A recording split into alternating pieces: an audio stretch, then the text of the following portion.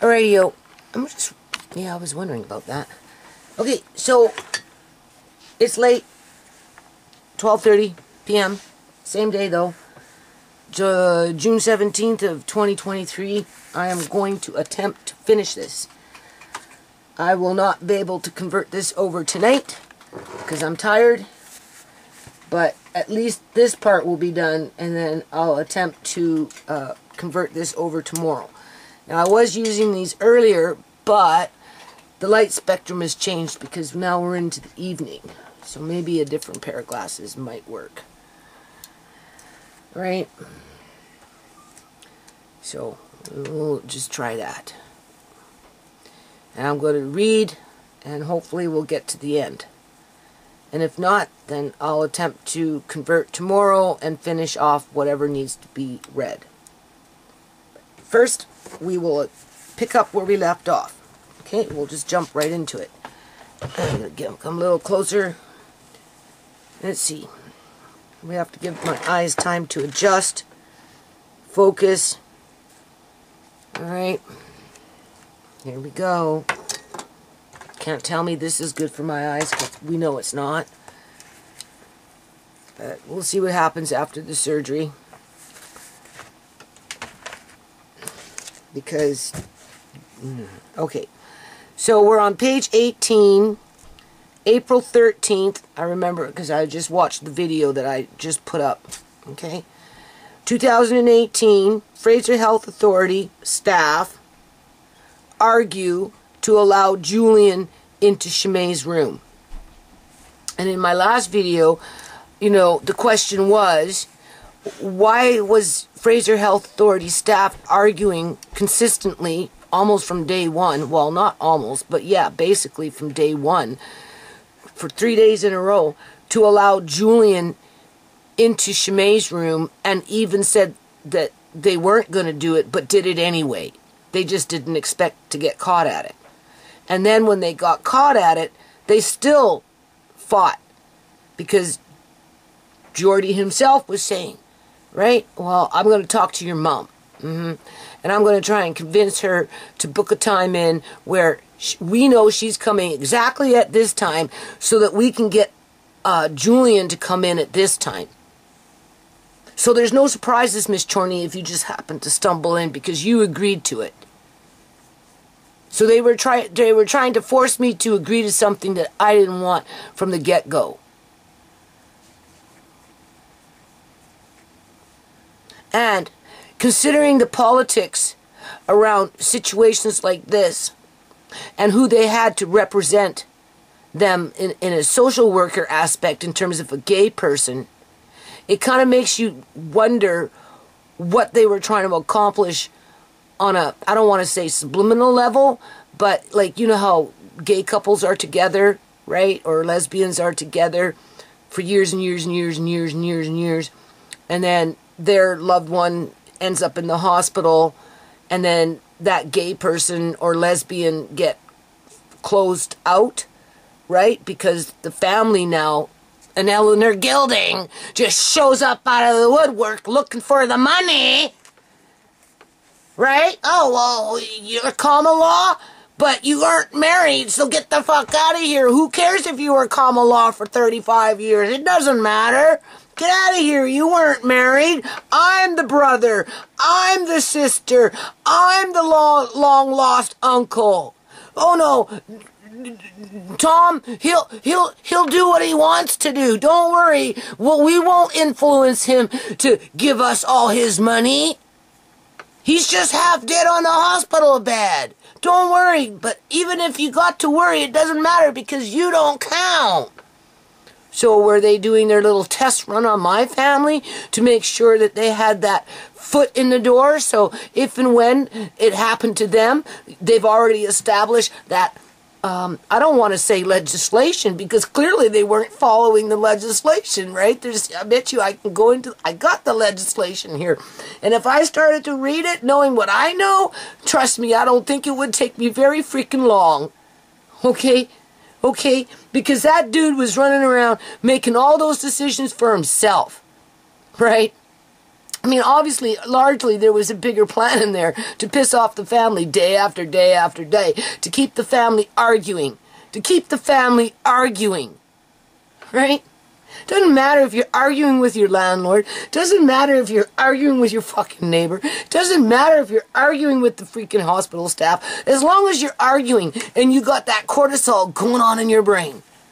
Right? But no, why? What? Just because Julian said he was common law? Like, come on. No, you obviously had an interior motive in there. And listen, if you're 35 years into a relationship, 10 years into a relationship, 5 years into the relationship, and it is documented that you guys have been a loving, married, common law couple, then yeah, by all means, those people have a right to be there with their loved one. But this wasn't the case, okay? But they tried to play into that, I don't want to say lip service, but down that, political realm, just like they're now trying to teach kids at a very early age as toddlers and little 5-year-olds and 6-year-olds that there is no such thing as a boy or a girl, in terms of that's a boy and that's a girl. There are two sexes, and every now and then God makes a mistake and blends one together, like the two of them together, where you might get, they're known as morphodites, right? Which is genetic. And then from that, anything else that develops in the brain is associated with environment, probably the chromosomes in terms of the numbers, just because you maybe have a, if you have a male organ, but female breast, we don't know how many X's in there and how many Y's are in there that would be biological, that would influence the hormonal changes in the brain for that individual to grow, learn what happened to them, just like Amari. If Amari had not been so severely injured in his brain, so much for reading, right? And had a better understanding of what happened to him, he can't change what happened to him. But if his mind was not so damaged, he at least could learn about it, learn to understand it, and then learn just to have a better grasp of accepting himself. But Amari is so oblivious to even getting to that point because he's incapable of receiving that kind of information, because he can't even defend himself, people.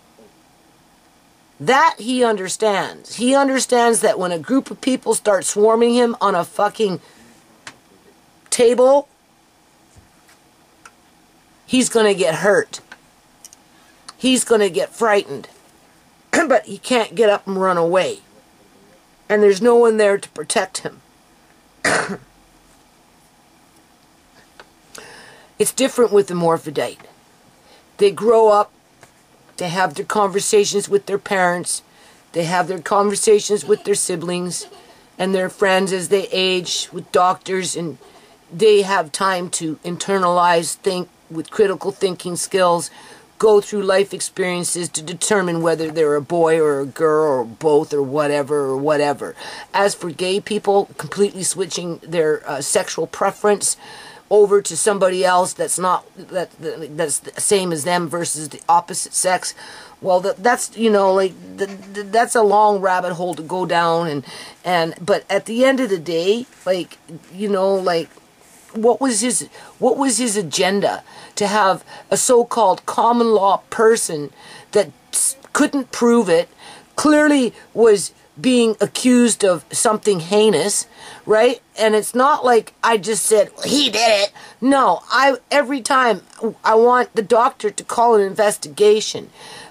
Right? I want a criminal investigation. I wanted an investigation, and I wanted the hospital to call that investigation, right? So that it was more meaningful, right? Because, right? I'm being told I have to. So I'm calling, and they don't want to. They're not answering. They're not calling me back. So I go back to the hospital and, no, it's not, you call. Where's the doctor? The doctor needs to call. Right? The doctor needs to put the call in. Keep that guy out. Here's why. No, he's not common law. He doesn't belong anywhere near my daughter. For all I know, he could have shot her up there on that bed while holding her hand without those quote-unquote nurses noticing it. And that's assuming that she was even alive. But she wasn't. Because he already done it. Where was the great need to protect Julian's right as a common law partner outside of maybe a gay agenda? How about that in a nutshell?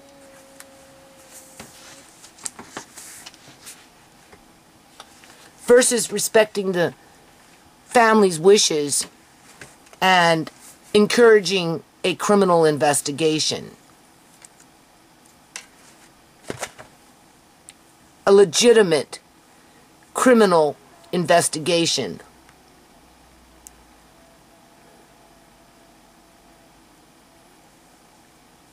Yeah.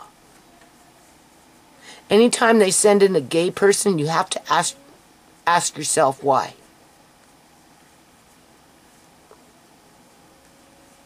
Especially in this day and age.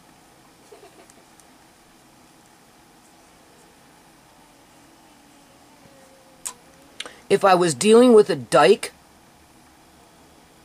I suppose I'd probably feel the same way. Why are you pushing for a common law husband? Wouldn't matter. It's the fact that they're quote-unquote common law. Julian wasn't common law, though. But they treated him like he was. And not only did they treat him like he was, they protected him like he was without confirming that he was. So it's a two-prong agenda. They wanted to keep the family fighting, keep that cortisol going, to keep us derailed, right? As well as they were pushing their political agenda, their LGBT, in terms of the whole subculture of humans that like to participate in that type of sexual activity for whatever reason. I do believe that. And to make matters worse, when I met the guy, and I'm going to start reading after this, okay, Jordy, when I met him, he walking through the halls, come on, with a jail shirt on, you know, with the black and white stripes, as if he was in jail. I just rolled my eyes. I'm like, okay, here we go. And yeah, he played us. I don't know what kind of social worker does that, other than maybe what they did to Sierra. I don't quite understand it. Okay, let's stay focused. Alright, 143. Not reading very good here. 140, maybe if I go this way, get some different lighting going on.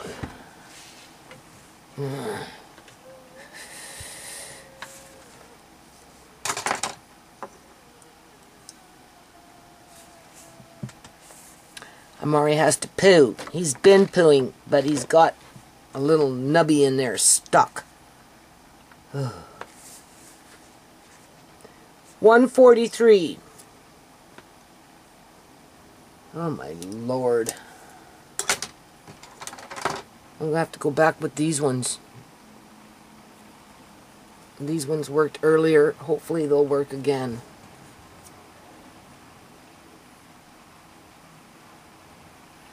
When Tisha... Is that rain? That's good. Put out those fires. We had smoke yesterday in the atmosphere. So this is good. There's smoke. There's fires in the mountains. 143. When Tisha was waiting for the social worker to come to the room,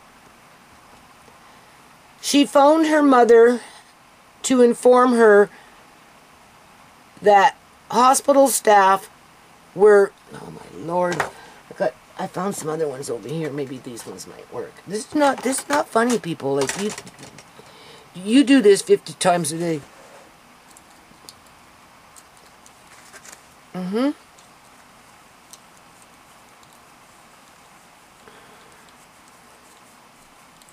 Yep.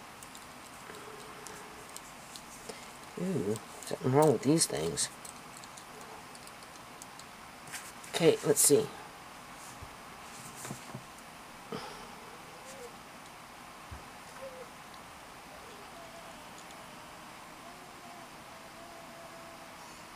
Can you sit him up a little bit? He is sitting up.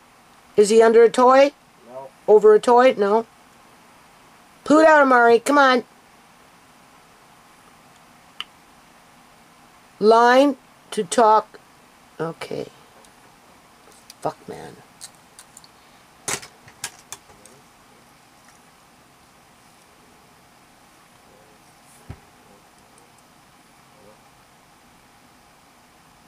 When Tisha... Oh, that's worse. Holy lordy, lordy, lordy.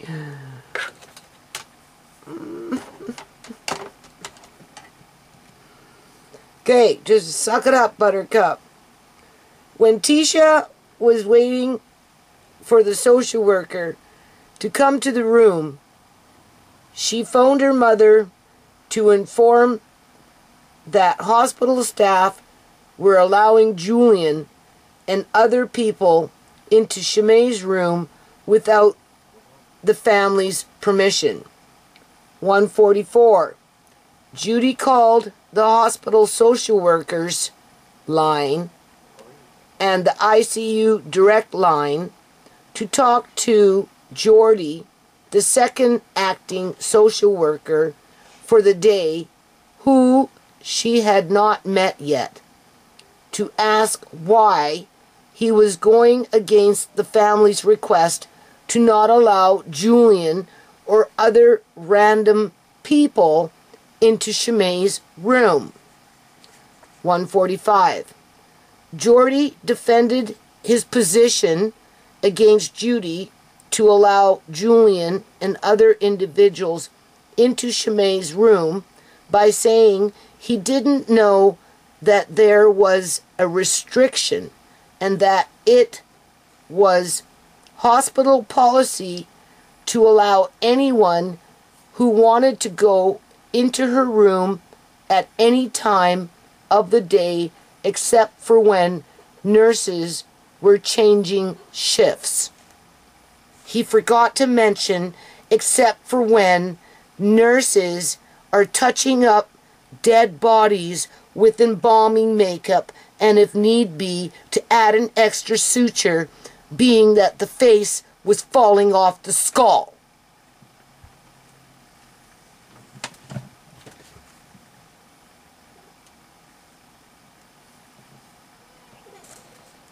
(146) Jordy also mentioned that Julian was being monitored by staff and that nothing more bad could happen to Shimei under their watch if Judy was concerned about that. So he acknowledged there is the possibility, but the guard dogs were on duty, so it was impossible for anything bad to happen to Shimei. 147. Jordy did not want to acknowledge that Judy was trying to tell him regarding that Shimei's demise was extremely suspicious in nature, and therefore Judy's request did not deserve confirmation by Jordy. So here I am. I want an investigation something suspicious happens to my daughter, you know, blah, blah, blah, blah, blah, and he just ignored it. 148. Judy was provoked by Jordy to get angry on the phone. So now he's successful at getting me angry on the phone. Keep that cortisol going, right? To which she simply hung up on Jordy, saying that she needed to consider another lawsuit against Fraser Health Authority. I had to take it there. This is why you write it down. Why should I, under those circumstances, have to be thinking about filing a fucking lawsuit? Oh, I know. Do a Sonia too. We're going to kick you out in 2003 in the middle of the winter with 5 dependent kids and a blind man. And get the hell out. We're cutting you off welfare because we're bringing in legislation in 9 months from now that we haven't even fucking implemented yet. And if you don't want to go to work in the in the tomato house, you know, a hot house, well, yeah, we're going to show you who's boss here. And they did. They cut me off of welfare. And I told you already in the previous video, I didn't, you know, I went into panic mode, right? I did what I had to do. I moved in from a fucking 5-bedroom, better house than this house, with a good landlord, okay? A landlord that actually fucking fixed things properly and in a timely fucking manner and wanted me to stay there and loved us, okay? And as a family, right? And I had to leave, and I put my family in a 2-bedroom fucking leaky fucking apartment with some concentration camp guy running around acting like it was, I don't know what it was, and it was just awful. And then, okay, I forgave the government. I moved on. I was off of welfare for 6 fucking years. I secured the foundation. I secured the federal trademarks in 2 countries. I did what I was supposed to do, right? You know, and then I end up in this stupid house, and next thing you know, right, Andre's gone, this, that, Sierra turned into a junkie, and then John goes, right? And then John gets medically kidnapped. I don't even know where I was going with that. And yeah, I had to file a lawsuit to try and get him back, to get the attention of my government, to inform them of what their employees were doing. Trusting my government. Yeah, and that didn't work, right? They blew that out the door, right, with their Andrew the Dragon. Even though they held in their hand, that judge literally held the enduring power of attorney that one good bank manager gave to me a year after the fact, because he knew that what was going on was a fucking crime. And I passed that over to that judge through their little, whatever those court things are that do that typing, and he looked at it and he passed it back and he said, oh well, yeah, maybe. Dismissed. And then I came back, but as I was doing Uncle John's paperwork, going through legislation after legislation after legislation after mandate after rules and regulations and acts and the Criminal Code of Canada, what did I come across?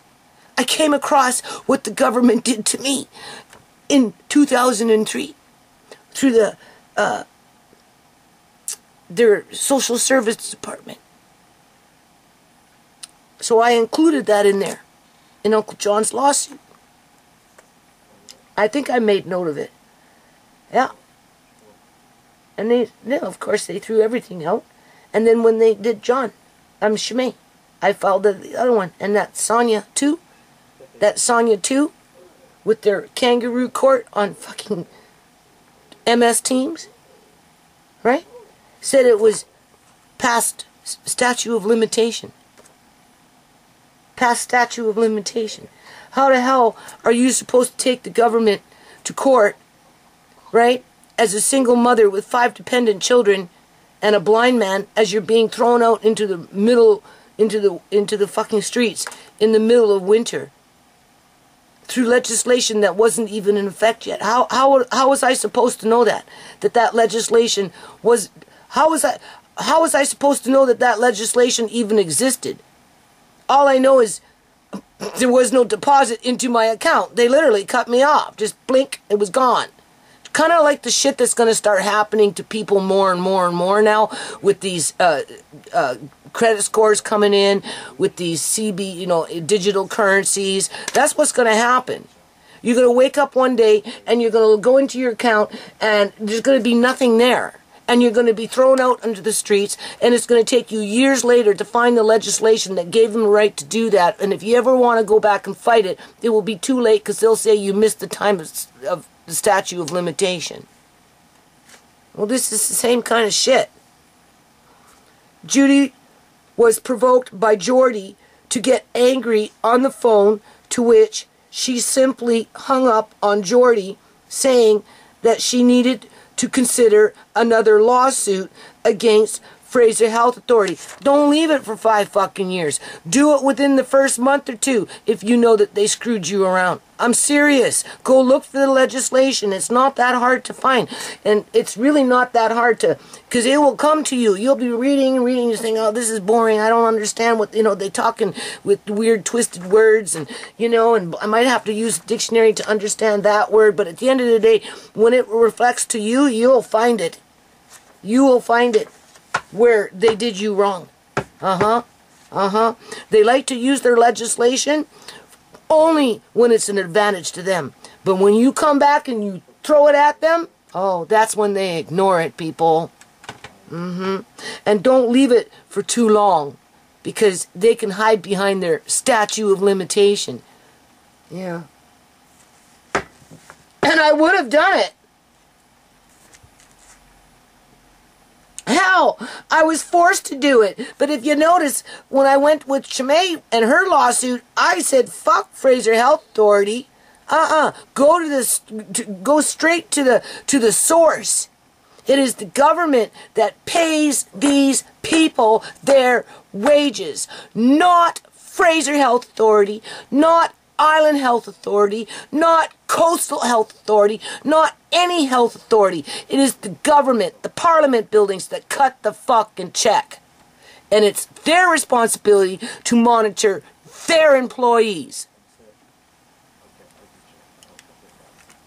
But I wasn't thinking like that back in those days. But I do now. Oh yeah. Yeah, that's what this shit taught me. Don't waste your time. And when you go, and don't be afraid to start taking these guys one by one to court as a minister, as this, as that, or whatever. Yeah, start bringing them in one by one as you call in the whole fucking government. In terms of the lawsuit is against the Attorney General and the Attorney Public Safety Solicitor General. Because they're the ones that are supposed to protect you from criminal activity within the community in general. Not set you up for it. And then make sure that it continues to happen because they don't want to do their jobs. And all they have to do is send in a Sonya 2 to squash it. Yeah.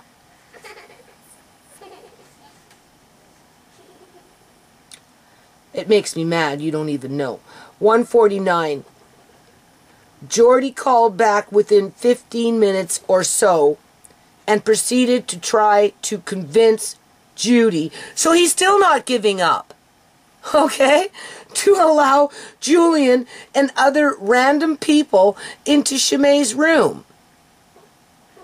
Judy reminded Jordy that she and her family were being provoked by hospital staff so that FHA, Fraser Health Authority, agents could write into their files that Shimei's family was being hostile. Because you know they're going to switch it up on you and criminalize you for reacting for their bad behavior. They're synthetic. Some of these individuals that you're coming into contact in these kind of places, I swear, are synthetic. They are the skinwalkers that like to steal other people's body parts so that they can go off and do something heinous. Otherwise, a normal human being wouldn't be this way.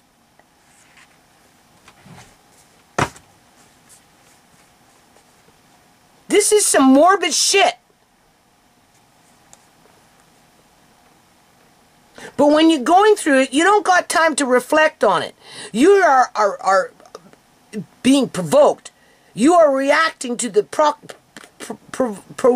I know how to pronounce it, but I can't say it right now. The provocation, you know, I'm not pronouncing it correctly. You're being provoked. Because this is being done with intent. Intent. They did this on purpose.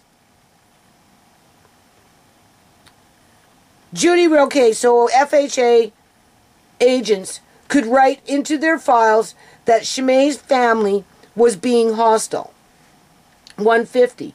Judy reminded Jordy that Shimei was not an addict and that she didn't injure herself and that Julian had motive and opportunity to hurt her and that Julian was not Shimei's partner, common law or otherwise, in any aspect of the word. Okay? That's what I'm saying. They got some sort of underlining political agenda going on in here. Okay? They didn't even verify in any kind of capacity that Julian was a common law, quote-unquote, husband. They took it for face value. In terms of what he told them. And they ignored everything that we said. 151. No final agreement between Jordy and Judy was made to allow Julian free access to see Shimei under any circumstances. So he could have creeped his ass back in at 3 o'clock in the morning and they would have been more than happy to give him a fucking tea party with Shimei. Okay? And then not say a word to it, about it to us. Yep. Yep. He left it open.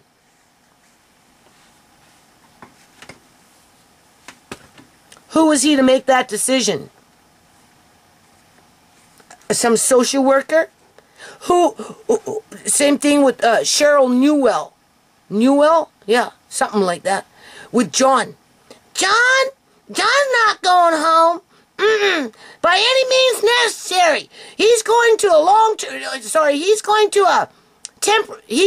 a rehab center for 2 months. And if he's not going to a rehab center for 2 months, he's going to his sister up in Mill Bay on the island for 2 months. But he's not going home by any means necessary. Doesn't matter what he says. Doesn't matter what he wants. It's what I want and what I say because I'm the fucking social worker here. Screech, screech, screech, screech, screech, screech. A screechy fucking Punjabi British woman that came into fucking Canada on a stupid working visa. That's what helped to facilitate the medical kidnapping of Uncle John.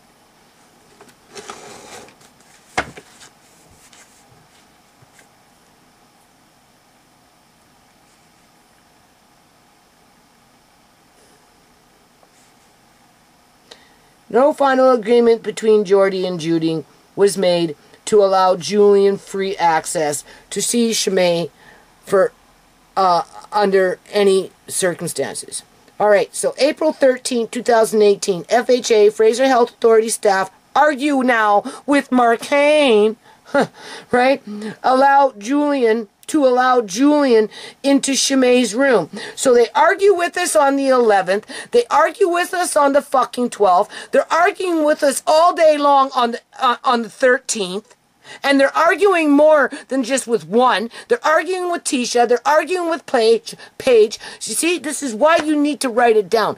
And they argued with Marcane, and they argued with me on the phone. That's 4 fucking people all day long they were arguing with for Julian. What was so special about Julian? What was their motive?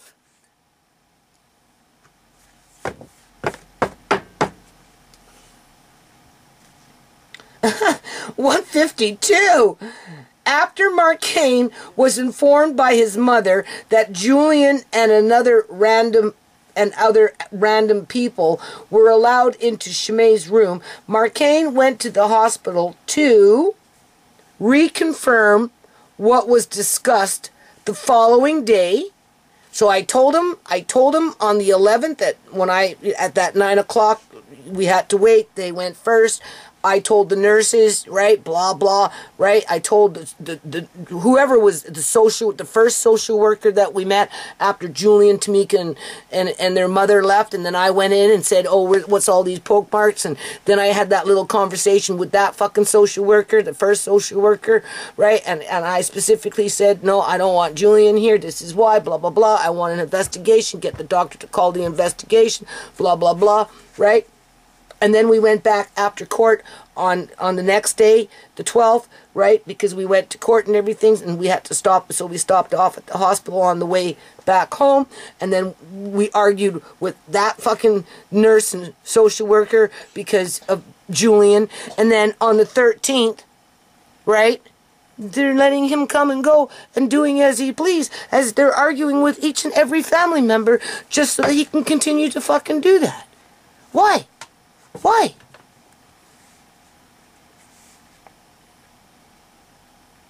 Random people were allowed into Shimei's room.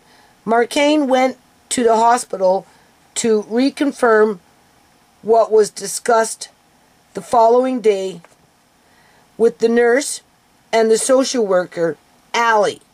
So we met Allie on the 12th regarding no visitors allowed unless approved by Shimei's immediate family. Andre, shut up. I want you to go to bed now. I already told you that. Page 19. Members. 153. Jordy stated he was responsible to everyone connected to Shimei's case, as he defended Julian by saying Julian presented himself in a non-threatening way and that FHA staff had no reason to deny anyone access to Shimei. Okay, you know what that made me think of? There was a fella just over here, my neighbor told me about it. He had this around, you know, COVID and shots and all this other shit going on. Anyway, I guess he had some kind of a heart problem or a heart attack or something. Ended up at the Surrey Memorial Hospital, right? They cut him open with his chest, right, for the heart to do whatever. It was so bad that whatever was going on in there, they didn't know what to do with him, and they left him lying on this ICU bed with his chest open, okay? And it was like that until he basically died. I mentioned it in one of my videos before. So you're telling me that as a neighbor, and if I would have heard about that at that time when it happened, this guy is telling me that I could just jump in my car, drive to the hospital, and go fucking look for myself?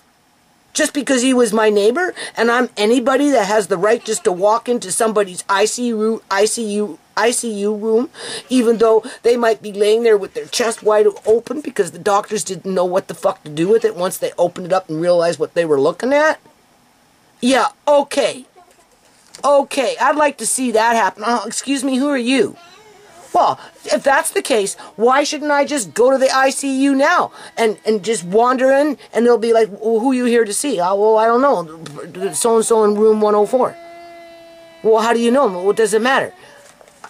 Jordy right here says I can do it. Right? I gotta go see what's going on. Okay, so I had to change him. Do a little, you know, this stuff, right, to help him. Every now and then. It's just the way it is. And he has a bit of runs yet. He's plugged up, but he has the runs yet. Like, whatever. Anyway. Let's just try and get this done. Page 19. What glasses am I wearing? These ones. Okay. So, 153. Jordy stated that he was responsible for everyone connected to Shimei's case, as he defended Julian by saying Julian presented himself in a non-threatening way, and that FHA staff had no reason to deny anyone access to Shmay. So my neighbor has a heart attack. I find out that he's in ICU, okay? I didn't know that his chest had been open and he was laying on the bed, but the point is he's in ICU. And being that I'm neighbors with him and I'm worried about him, I just decided to go to the hospital, and therefore, based on what Jordy has to say, I should be able just to walk in and do my looky-loos on my neighbor, simply because I can call the neighbor card. Is that what's going on here? Because not only was he allowing Julian, but anybody else for that matter. Not to mention who else the Fraser Health Authority staff were allowing in and out of that room when nobody was around, in terms of putting in their fucking orders. Yeah, I want this spleen. Well, look, you guys can't fight over the liver now, okay? Because we can always slice it in half and sell it in 2 parts, because it can regenerate itself. So don't worry about the liver. We got that base covered. You know? And then go on to BitChute with Liberty Talk Canada, and she's interviewing some broad that's from the United States of America, talking about how she can hook up her clients with doctors ASAP to cut a fucking deal so that you can get organ transplant, providing that you can pay for it. Like, seriously.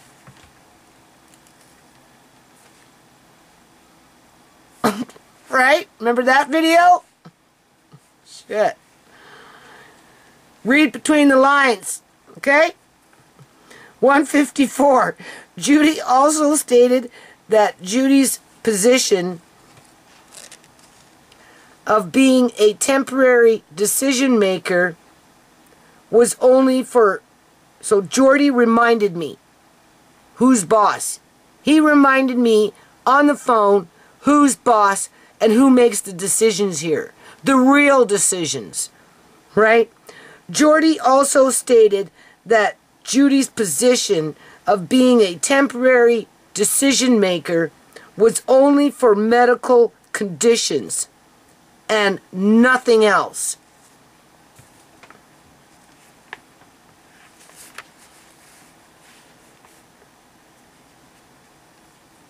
I wish I had a lawyer brain, because if I had a lawyer brain, I'd pick that one apart, literally. But you have to get into legislation for that. And I'm sorry, I just don't have the stamina or the energy for it right now. You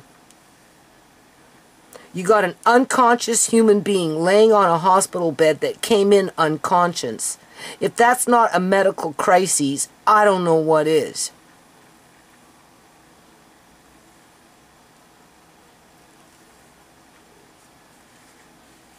With everything severely damaged when it comes to vital organs and the brain. 155. Jordy also confirmed that no final decision was made by him or his co-workers. Screech! Screech! By any means necessary! Julian can come and visit at any time he wants, but we'll make it convenient for you so that you can book in your own appointment first, so we can avoid having him come when you come. When you come, we'll make sure he's hiding in the fucking closet so that you don't see him and get upset. But the minute you leave, he can come in and stay with Shmay for the other 23 hours of that duration until you come back. Because we know your pattern. You're only going to show up for an hour. And then you're going to leave. So what does it matter who comes and goes? Because you're not here to see it anyway. And when you do come, we'll just tell Julian to go take a fucking nap in the freaking closet. You know, where they keep their brooms and their what do you call those things? The wash buckets and their rags and their, you know, cleaning solutions. That kind of closet, right? Janitor's closet. He can go take a nap in the fucking janitor closet. And the minute I leave, they'll go in there and they'll make sure they'll promise him, the king, that they're going to wake him up so he can go back and hold Shmay's dead hand. Oh, sorry. Limp hand. See, I get cynical. I'm being very cynical with this, people.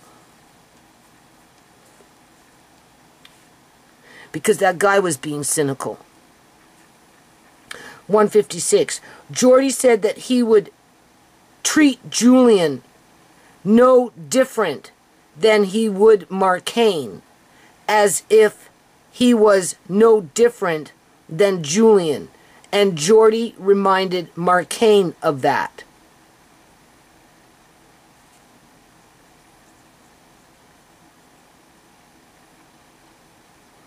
So this is when he was talking to Marcaine. He wasn't talking to me. 157. Marcaine reminded Jordy that he was Shimei's brother and that he had not threatened his sister like Julian had. 158. The attending nurse responded back with, if they, meaning staff, ever seen Julian try and burn down Judy's house, as in Julian displaying behavior, only then they, FHA, Fraser Health Authority, agents, would not allow Julian into Shimei's room. So, they're being condescending to my son. They're mocking my son. They're ridiculing my son. They're being sarcastic in a, what, nice way? 159. Fraser Health Authority staff treat their patients as if it's a meet and greet where anyone can walk in off the street, just as long as they appear to be appropriate by staff, despite Shimei being in a state of massive organ failure and in a state of being brain dead. So I had already determined that she was brain dead. Okay? I was there, breathing in her mouth, for crying out loud, people. And the only inclination of her being alive at that time, for any reason other than because they wanted to preserve the organs outside of depending on a perfusion machine, that is, right? It would be that they drugged her up with one of those drugs that put people in a state where it really does look like they're dead. And so much so that people have even gone out of their way to bury those kind of bodies based on that drug that they gave them that put them in a comatose state where they had no pulse, nothing, but really they were in such a low, I don't know. And then, you know, they wake up before they cover up the fucking coffin. Or they're on a gurney. And you know, you've heard of that. You've right? There is a drug that comes from these tropical countries that can do that. So that would be the only hope of Shimei being alive, is that they didn't just use fentanyl, morphine, and cocaine to get what they wanted, but they threw in a little extra something just so that she didn't die, so they wouldn't have to use the perfusion machine. But I don't think so. That's the chance of that is worse than a needle in a haystack, right? Because they got the perfusion machines and the hammocks and the workers and the facilities, and they've streamlined it because they've been doing it for so long, and the public has been so accepting of it that they don't even question what's happening under their noses. That I highly doubt Shimei was alive in any kind of capacity in a situation outside of maybe there's an extra drug in there that they're just not telling us about. And it would only be to make her look like she was dead. Because of the effects of that type of drug.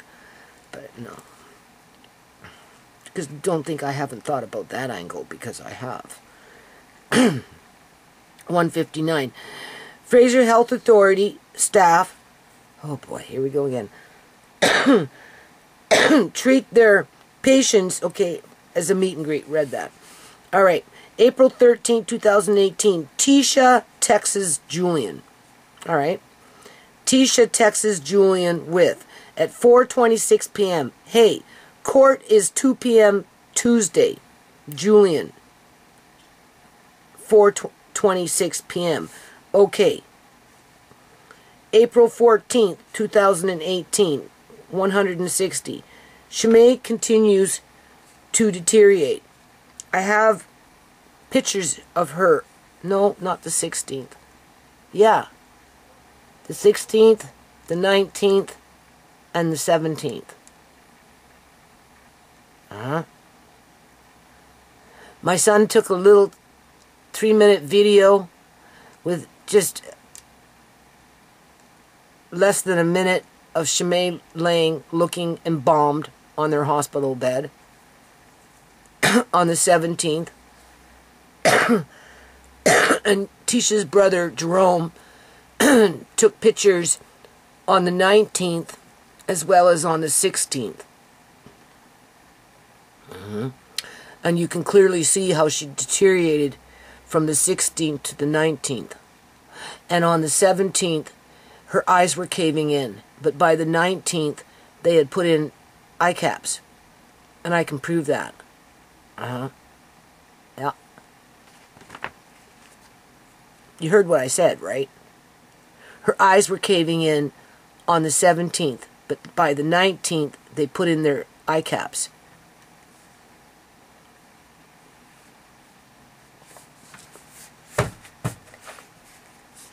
Probably didn't even have eyes. And if she did, they were fake eyeballs. And they were caving in because everything that was inside of her was turning into goo. Well, what was left of what was inside of her. 161. Ice packs were taken off April 14th, 2018. Okay, she was continuing. Oh, we're on the 14th. Sorry. Not on the 16th. How did I jump ahead on that? We're on the 14th. Shimei continued to deteriorate. 161. Ice packs were taken off her body, but body begins to overheat thereafter. Yeah, because at some point I was informed that whoever was in the room at that time, you know, because there was people in there that were allowed to be there for however long they wanted to be there. It didn't matter. And once they got permission to be there, they could come and go and do as they pleased. I didn't need to be there. We didn't need to be there, but they had the right to be there because we said they had the right to be there. So anyway, there was a group of people. I don't know who exactly was there at that time because I wasn't there. And I guess they took off the ice packs and whatever, and they were watching the monitors of whatever, and apparently her body started to heat up real fast. Well, yeah, because she was dead. It was decomposing. That's why. And then they all started freaking out. Or was that at a different time? Okay, maybe that was soon after, maybe the next day. Who knows? Let's just keep on reading. Either or, as soon as they took off the ice packs, her body started to heat up. And they took them off on the 14th, so they had them on for 2 fucking days. They kept her body temperature, what, at 33 degrees Celsius for 2 days versus 37? Because they can't go any lower than 33 degrees, because if they go any lower than 33 degrees Celsius in terms of a body temperature, they can actually kill the person. But because they brought her body temperature down to 33 degrees, somewhere in her medical files it states that she was shivering. She was shivering. She was cold. So somehow that made her alive. No. Dead bodies can shiver too. They shudder and shiver. It spooks funeral directors and those kind of people and whatnot, right? Because, you know, you're there working and doing whatever, and the body starts to move on its own. Ooh. Right? It will fart and it will burp and it can twitch, right? As it's decomposing. Look it up if you don't believe me. It's true. And of course, every case is an individual case, so it's not right across the board as a given, well, the body will do this, this, this, and this. No, it might do this, it might not do that, but it might do that over there, where the next body might be the one that will do that, but won't do that, and won't do that over there, but it will do something else over there. Either or, it all relates down to the decomposition process, to which embalming can't stop. It can slow it down, just like with the eyes, right? The glaucoma drops could have slowed down what I've got going on right now, but I didn't have them for over 2.5 years, so this is why I am the way I am. And there's reasons for that, right? Well, it's the same thing with embalming, right? If you don't have a body embalmed and it's in a warm, ambient type of environment like this, oh yeah, it's going to decompose real fucking fast. If you put it into an ice box like they did with Sierra's body for 19 days, holy shit, it looking good. It looking good, people. You wouldn't even know that she had been dead for 19 days. Nothing compared to Shimei's. From hot to cold, right? Like from a warm room to a cold room.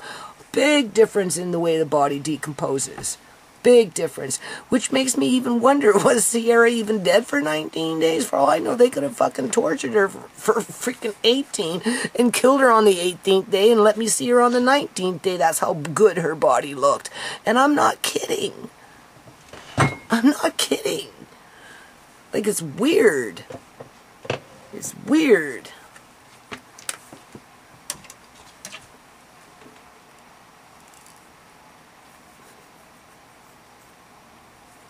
She hardly even had any discoloration on her body. I had to ask the funeral director, whatever her name was, like she's not even discoloring, right? And she goes, oh, well, if you look here a little bit, you can see it now starting on the stomach area, right? And she pointed it out, so I videotaped it. And you could barely see it, though. And I said, well, why would that be? You know, because bodies start to change colors and do all these things, right? Oh, well, you know, they took out her organs and it's all sitting in a bag in her gut. That must be it. And I'm like, yeah, okay. But with Sierra, though, her eyes had, because they took out her brain, right? You know, they pull back and take out the brain and put everything, right? And her eyes were caved in. Just like Shimei's eyes were caved in. But they were caving in so much because there was nothing there that they ended up putting their eye caps in. And I can prove that. By the 19th, she had eye caps. Nice and round.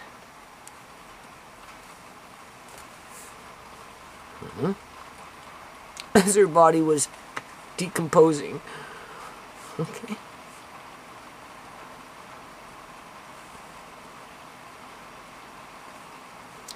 April 16th, 2018, 1:62. Judy had a telephone conversation with the attending doctor, who said that the brain swelling in Shimei's head was getting worse, and that all her organs were shutting down.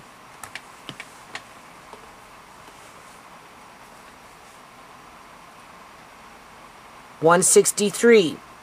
The doctor asked to make an appointment with Judy and her children to meet with the brain doctor for the following day at 1 p.m. It's raining heavy. Thank God. Put out some fires. That's what we need. 164. Can you hear the rain?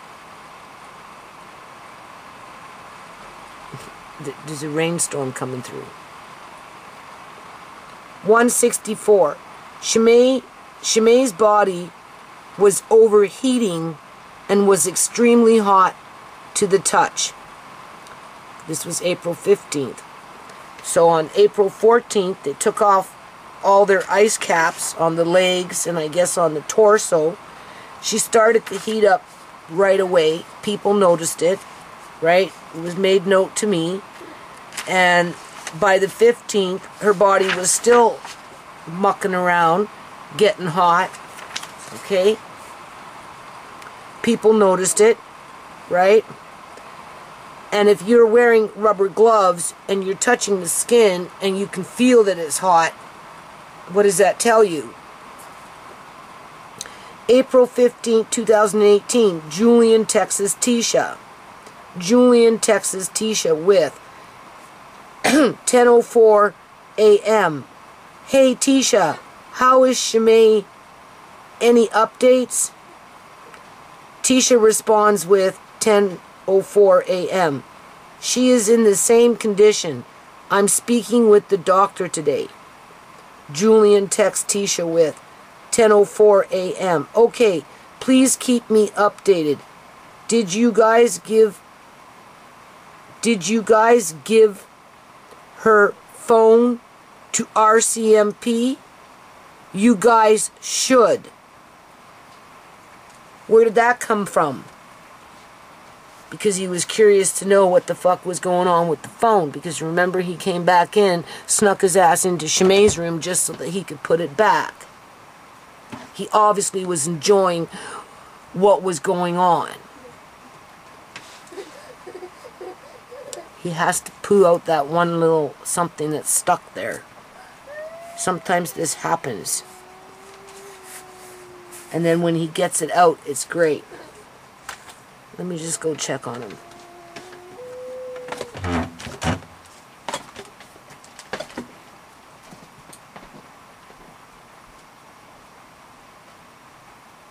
Turn yourself around. No, I don't want you falling off the couch. Stop it. Stop it. What? You wanted to say something? What? There's why is there water in the hallway? What are you talking about? Just water in the hallway. Don't say that because it's raining. No, wait. Huh? No, wait. Maybe just a minute.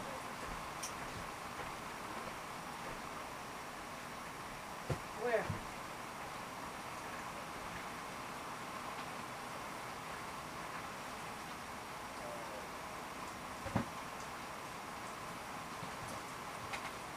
That's why I was cooking up potatoes. Here, take this. I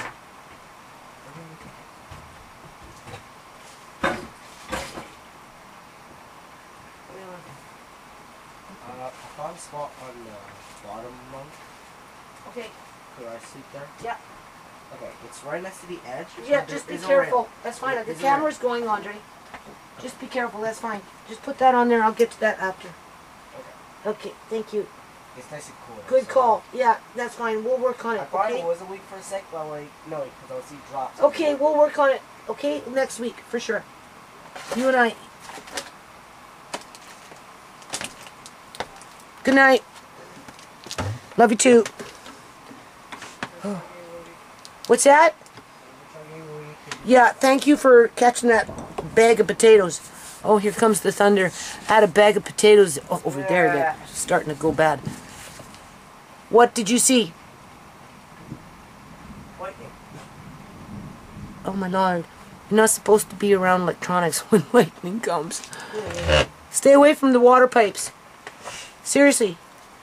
You're not supposed to be around pipes. Of course, it had to be raining. Huh? So it's if it's raining, but... Okay, go to bed because I want to finish this video. I see you. Okay. I'll just keep a little distance here, right? If everything goes blink, then we know. Well, the camera will keep working, but all the lights will go out. Where's the candle? Get the flashlights, Andre. Just in case. Oh, Mom's outside. Well, get her in. She needs to be with her kittens. And find the flashlights. I only have one. You got one? I only have one in my hand. I keep it in my bedroom just for emergencies. Where's my silver one? Go look on the counter for my silver one. I have my own. Ooh, those potatoes are no good. Yeah, they're waking white. Well, man, I can't get to everything all the time. I was looking at those things. Okay, let me get on with it. Life is life. I don't know where your flashlight is here. We'll look around just for a little while longer. Okay, April 15, 2018, Julian, Texas. Okay. All right. 10. Yeah, she needs to come in. 10:04 a.m. She is in the same condition. I'm speaking with the doctor today. Julian, Texas, Tisha. 10:04 a.m. Okay, please keep me updated. Did you guys give her phone to RCMP? You guys should. Because he wants to know if we found it, right? Okay, April 16, 2018. Immediate family meet with brain doctor. 165. Marcaine, Tisha, Judy, and Shemai's brother on her father's side by the name of John Harley and his auntie all spoke with the brain doctor at the Surrey Memorial Hospital, who said Shemai's brain was dead and beginning to leak through her spinal column that connects the brain to the spine. Now, remember what I told you about homeostasis and I know it starts with an H. It's not the hippocampus, because the hippocampus is a little organ here. Hip? Little, what? Hip, you mean? What? Hip? Something that starts with the H? What? Hip. Hip starts with the H. No. It's in the brain. Oh. I can't. It's a different. It plays an important role to help regulate the hippocampus. I'm sorry. It plays an important role to help regulate homeostasis. Homeostasis is when everything is working good together in unison. But there is a part of the brain that has a particular, we'll just call it its own, it's like an own little organ within the brain that is central to sending out the hormones within the body to the different various parts of the body and organs and that type of thing to make it operate in unison with the hippocampus, helping to regulate that process. So anyway, I'd have to I'd have to reread and refresh my memory on this. Okay, the point is, if the doctor is saying her brain is leaking, what does that tell you? I guess it's like that fucking bag of rotten potatoes that's sitting in my kitchen sink now that was leaking all over the floor. Okay? There's not too many potatoes in there that you're going to want to eat. That bag is going out into the compost tomorrow. I don't care how many good potatoes are in there left, because you know they've been infected with something. Okay? Right? Shit. Right? I'm not that hungry. That's okay. Alright. Okay. Yeah. So how alive do you honestly think she was?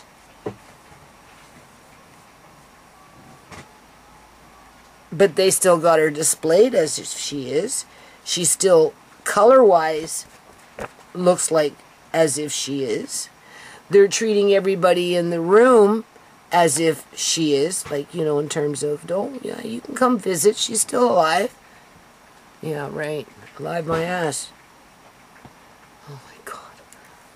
Things are banging around out there now. Wonder Cat was laying the cat box up there, but... Oh, I don't know what to think. Like the rain. You know, I just might get that cat fixed yet. I'm fixing Little Mo, and then after Little Mo, if Wonder Cat's still hanging around, I don't know. I might just get that cat fixed, and then maybe if I get him fixed, I might be able to let him come back in the house or something, because I feel sorry for that cat. We'll see. The other cats don't like him, no. Oh. We swear he's homeless, but he sprays, and my son doesn't like him because he's a nuisance, and I don't necessarily like him either. But he's not a bad cat. just nobody wants him, and he won't go back from wherever he came from because he just showed up here one day and didn't leave. Like Little Mo. 2 cats in 3 days. Yeah, okay. Why? Why did that happen?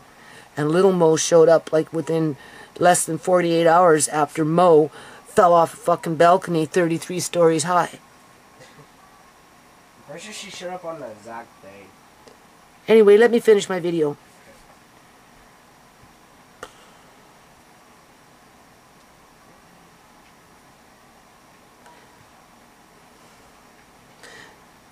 Shimei's brain was dead and beginning to leak through her spinal column that connects the brain to the spine. 166. The doctor said that the machines needed to be turned off ASAP because as Shimei's body deteriorated, it was going to get very difficult for the nursing staff, and that it was unpleasant. Well, you can only imagine. 167. But what difference does it make? You're already fucking dealing with stupid ghouls, right? That's the shit that they like. So, you know, you reap what you sow. Right? Okay? My God. 168. Tisha took the news very hard and wanted to allow family and friends to say their goodbye to Shimei until the 20th of April of 2018. April 17th, 2018, Judy goes to provincial court to extend interim guardianship. 169. When arriving to the courthouse, Judy was approached by 2 MCFD, Ministry of Children and Family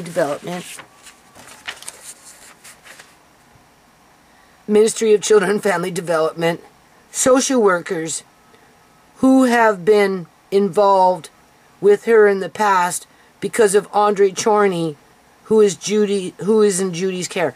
I got to turn off this little bear. Hold on a minute.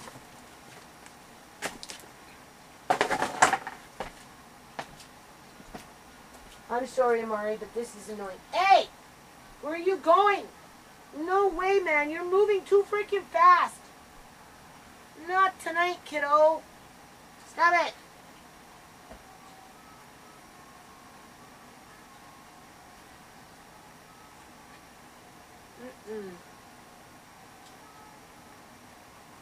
Stop it. How do you turn this off?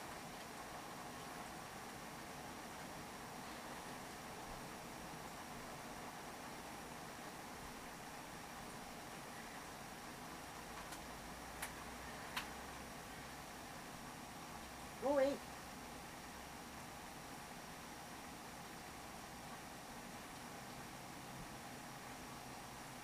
Get out of here, cat.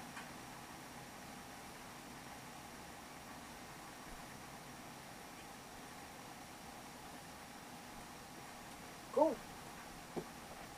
Oh, my Lord.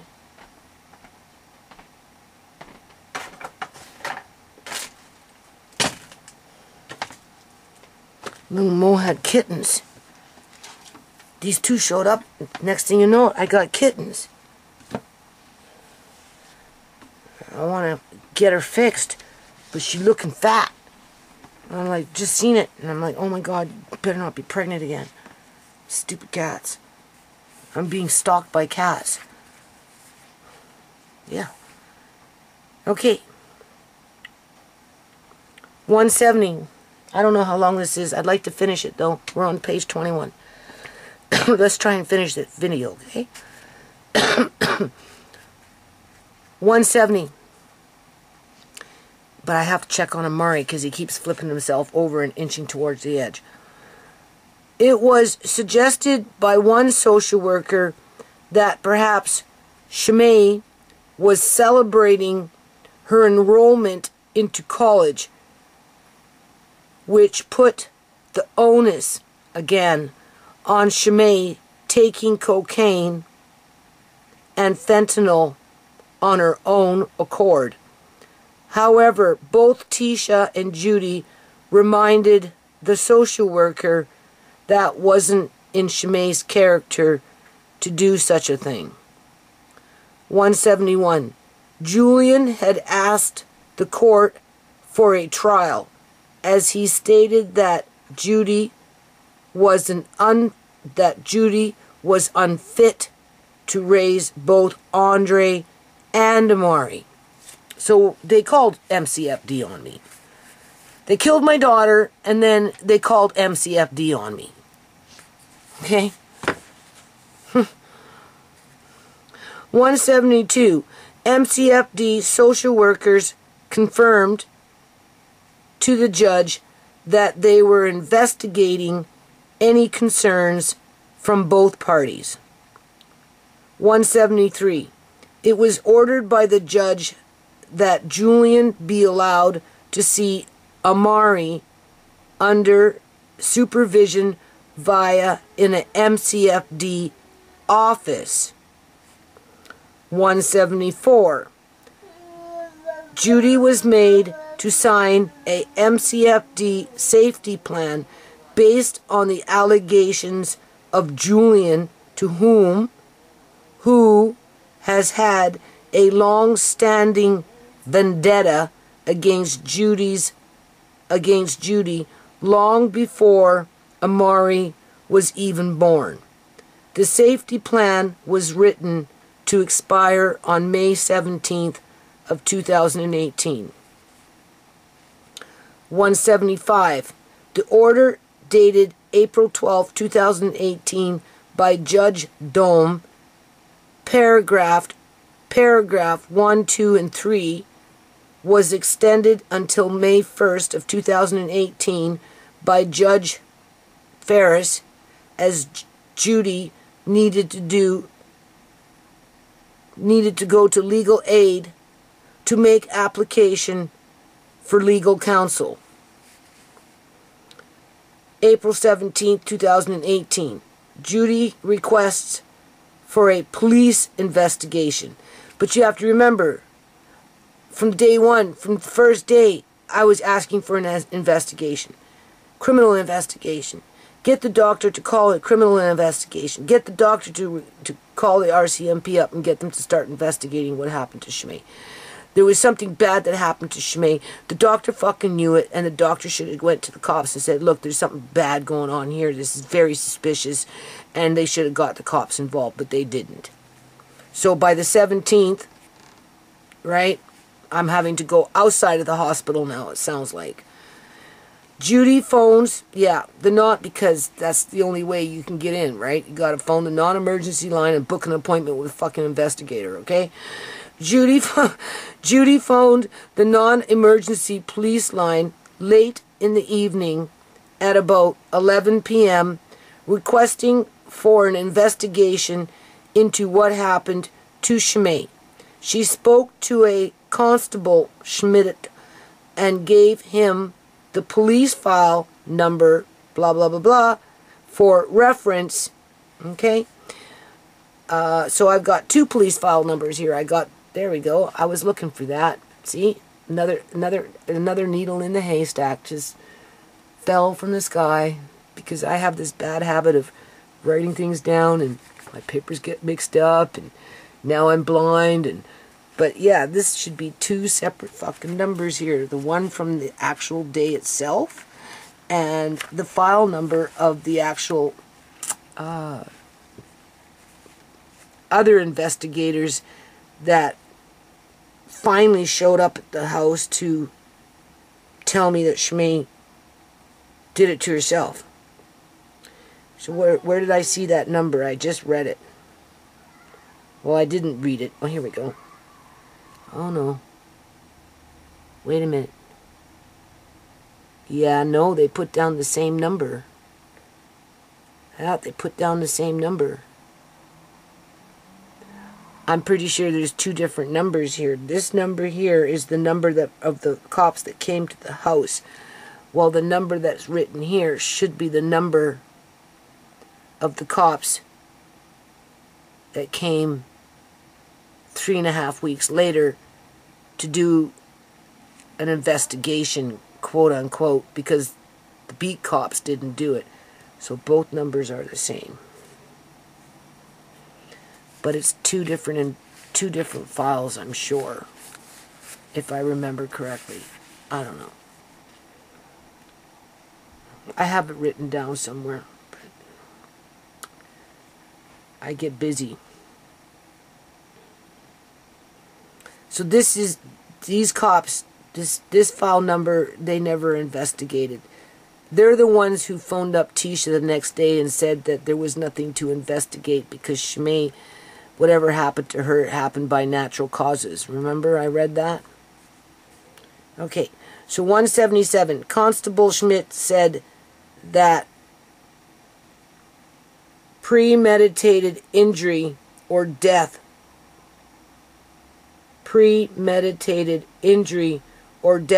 caused by fentanyl on the victim was hard to prove, but that he would pass the information provided by Judy to the lead investigator, who was back in the office on Thursday, April 19th of 2018. And I was being told this on April 17th. April 18th, 2018, doctor phones Judy to request for life support to be shut off. So now they're badgering me to shut off their machine. So not even 1 day later, I see him on the 16th, and he's phoning me, 2 days later, and he's phoning me on the 18th to say, no, you can't, right? Okay, so, all right, 178. The doctor from the Surrey Memorial Hospital phoned Judy and requested that the machines hooked up to Shmei's body be disconnected before April 20th, 2000, because I told you people, she was decomposing. She was ready to explode and have her fucking face fall off.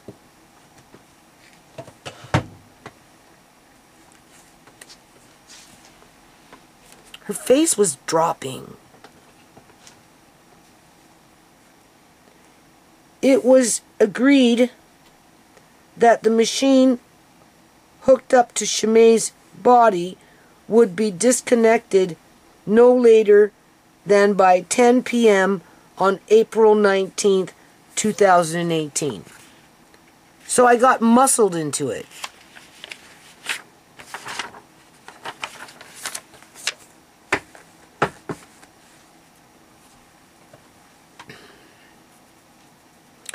April 19th, 2018, MCFD come to Judy's house.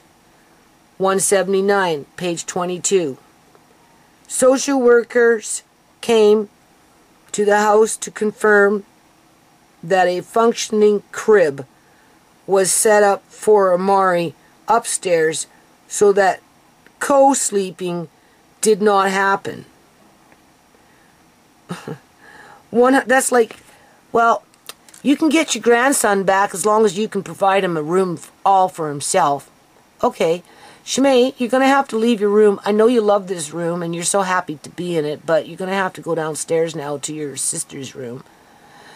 And I'm sorry, but, you know, we're going to rub salt into the wound, and we're going to let your room sit empty for a total of 15 months as we go back and forth to court, as you're being terrorized now in Sierra's old room, because Sierra comes around dirtying it up with this and that and everything else under the sun, thinking it's still her room, and there's nowhere else for you to go, because we're all waiting for the social workers to do the right fucking thing here.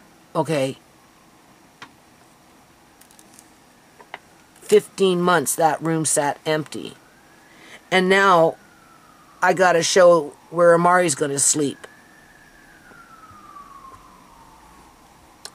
As I got people suggesting that Shmei was partying at 8 o'clock in the morning because she was going to go to fucking college in 12 days.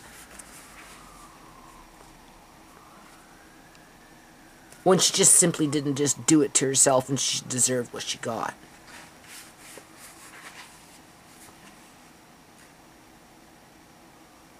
That's bullshit. 180. An appointment was made for Julian to have a supervised visit at the MCFD office for April 25th, 2018, between the hours of 1:30 p.m. and 3:30 p.m. 181. Judy asked the social worker what legislated acts, why are we not surprised, right?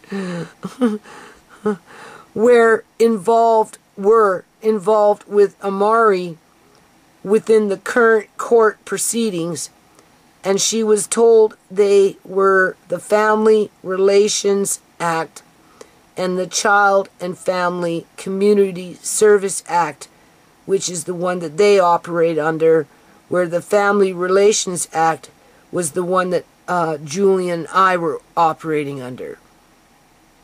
182.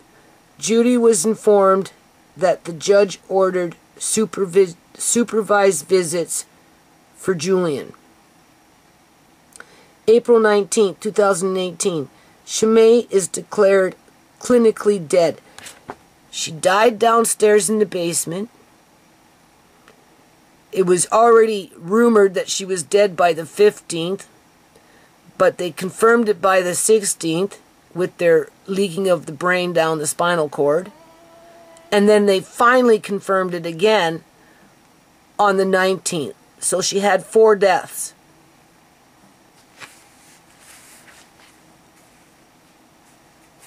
What stand-up doctors?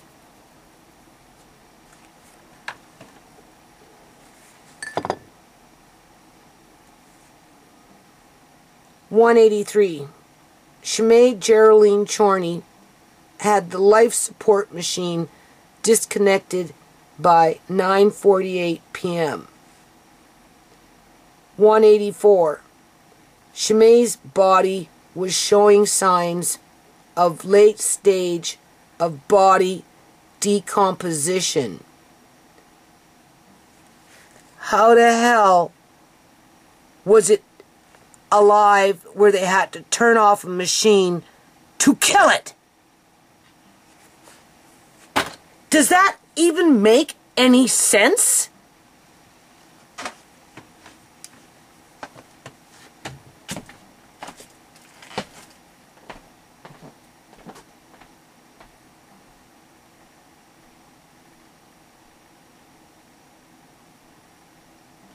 I don't know why you insist on doing this all the time, but you gotta stop it.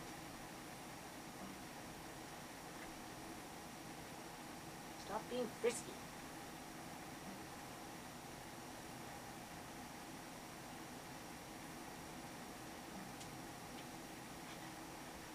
Stop it.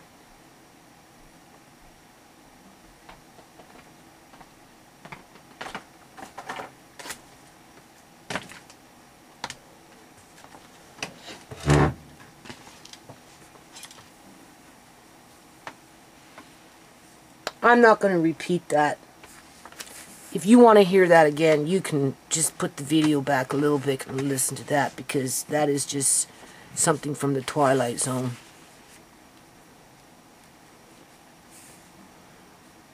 There is no rhyme or reason around any of it, other than it was a cover-up. There is no statute of limitation on murder. With or without a lawyer.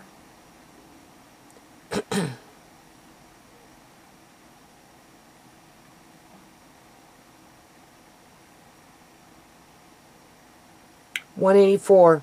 Shimei's body was showing signs of late stages of body decomposition, more than one, of body decomposition, where her eyes were leaking out of her eye sockets, In addition to, her tongue was also protruding profusely out of her mouth, as the rest of her body was extremely bloated, and she had water blisters forming on her skin. What are you doing?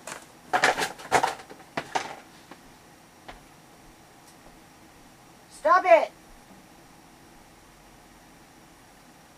You're stressing me out.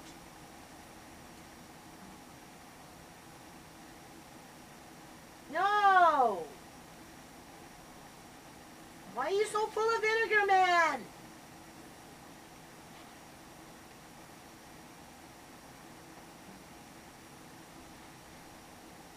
What is the...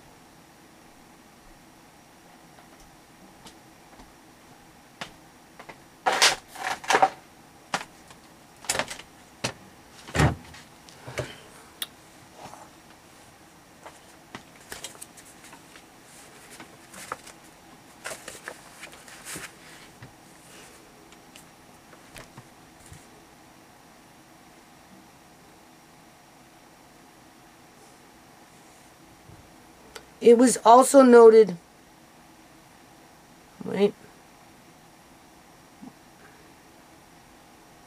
extremely bloated, and she had water blisters forming on her skin. And in terms of timeline for body decomposition, there are certain stages, with water blisters being one of them, which is pretty much in around the time she was there for 9 days. So yeah, by 8-9 days, that would be extremely normal. Sierra was starting to have water blisters on her body, but not as much, and it was more just up around here. Wasn't so much on her body, because she was in cold storage, right? Where Shimei was in a warm hospital room. So yeah, it would be a given that she'd have blisters all over the place, right? But most people don't think about what happens to dead bodies. Never mind how embalming is how the embalming process. They don't think about these things, right? They just take everything for face value. And if the doctor says, well, it's, something because of whatever, the body is retaining water and that's why it's doing that, and here's the medical term, they will take the medical term first before they'll take the actual symptom of what they're looking at in terms of, now that's decomposition. The body's been dead for a while, you just didn't notice it. You know how many people I bet you they do this to? Probably a lot of people.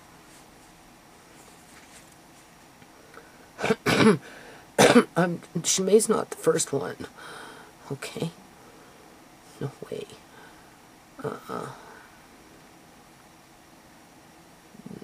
It's okay. Forming on her skin. 185. I wrote this to the cops. It was also noted by Judy on previous days when going to the hospital that dark liquid was being drawn out of the tube that was inserted in Shimei's mouth. That right there is a warning sign. 186. Shimei's body displayed every sign of a body decomposing on life support. 187.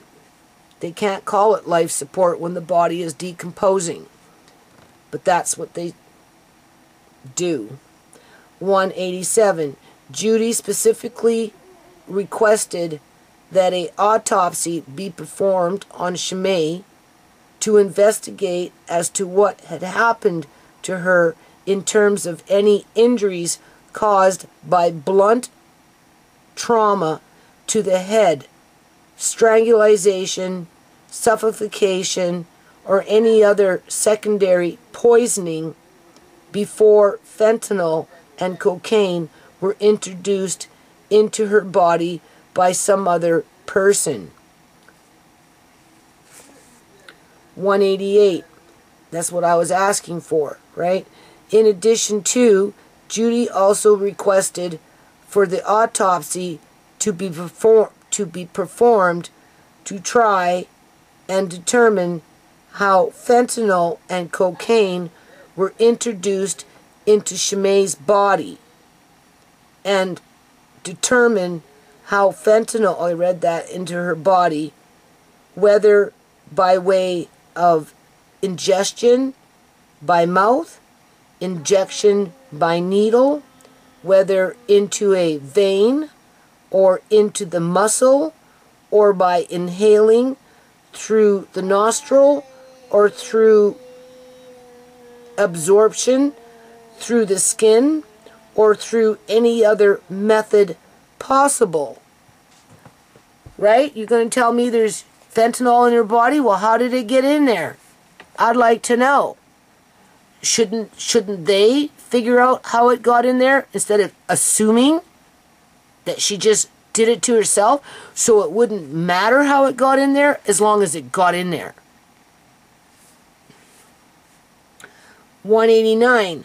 Nobody was allowed to have a lock, we talked about Shimei's hair, of Shimei's hair for keepsakes purposes when asked if they could, because the attending nurse said that Shimei's body, and including her hair, was to not be moved, altered, or in the case of Shimei's hair, cut. The nurse said that the pathologist would have gotten angry if her hair had been cut. If that's not asinine, I don't know what is.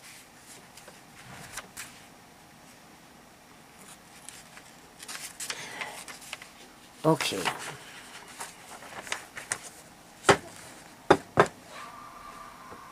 $190, page 23.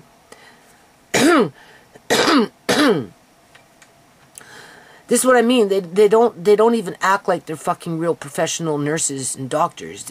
This is something that you would see in a fucking theater with actors performing a role. It makes more sense to be watching a movie that's not real, with just actors playing a role, compared to thinking that these are professional people doing a professional job.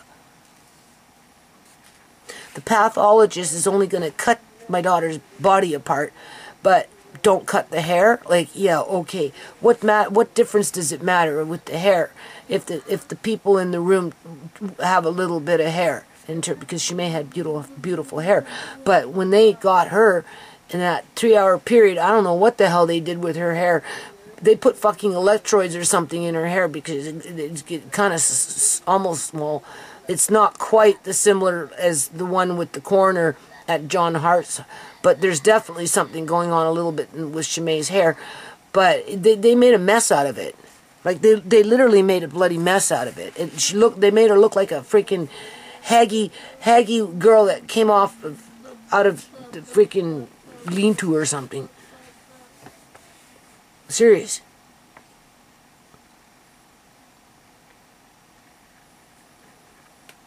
$190. The nurse did, however, provide a few strands of hair for lab testing in the event that Judy could locate a lab in British Columbia willing to do a hair follicle test for illegal or poisonous substances. I wasn't going to rule out anything, right? April 20th of 2016. Judy goes to Surrey safe injection site. So the next day, because I'm waiting for these cops. Obviously, whatever happened on the 19th with that investigator didn't happen, because I had this compulsion to go to the safe injection site to start getting some answers, because I wasn't getting no freaking answers here, people. Okay? 191. Due to the overall apathy response by various government workers within the police union sector, who either blamed or indirectly blamed Shimei herself for the injuries she sustained, Judy felt that nobody in the government sector was interested in knowing the truth and were trying to avoid the real possibility that Shimei was murdered. I gave this to the cops people, and they didn't care. Why? We don't get enough funding, Miss Chorney. There's 20 Shimeis in our stack of files here that we have to go investigate. So we really don't have time to investigate your daughter's death, because by the time we go through the 5 cases of the 20 that we've got, we're going to have another 15 more. And the government doesn't give us enough funding to investigate all these cases. So I'm sorry, we just have to call it for what we think it is. An accident. But honestly, we think it was a suicide. Because it says here in 2013 she was depressed. I'm being asinine again. Well, not asinine, I'm being cynical. That's being cynical. Snide. I'm being snide. Snidey. My son would call it snarkly.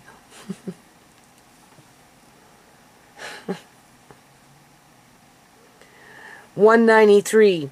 On April 17th,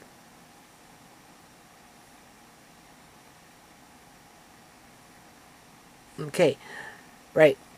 On April 17th, at the courthouse, it was pointed out that Judy, by one social worker for MCFD, who said that the police would not consider the evidence that Judy had to be viable because it had been moved by Judy. So even though I hadn't gone to the safe injection site yet to get whatever I had tested, because I was waiting for the cops to come pick it up, it wouldn't have mattered if I would never have went to the safe injection site, because I had already taken it off the bed, put it in another bag with whatever else I thought that they needed to have, right? And then put it in here and waited for the cops to show up to pick it up, but they didn't come pick it up. You see, that's the thing, right? They weren't even returning my fucking phone calls. And they weren't doing anything at the hospital. So by the 20th, after they shut off their machine, well, they didn't shut it off, people. They switched the switch and they changed the solution that was going through those tubes to change the color of her skin. That's what they did. And that will be another video another day. I don't know. If I go blind, well, maybe somebody else will do it for me. How about that? I'm just saying.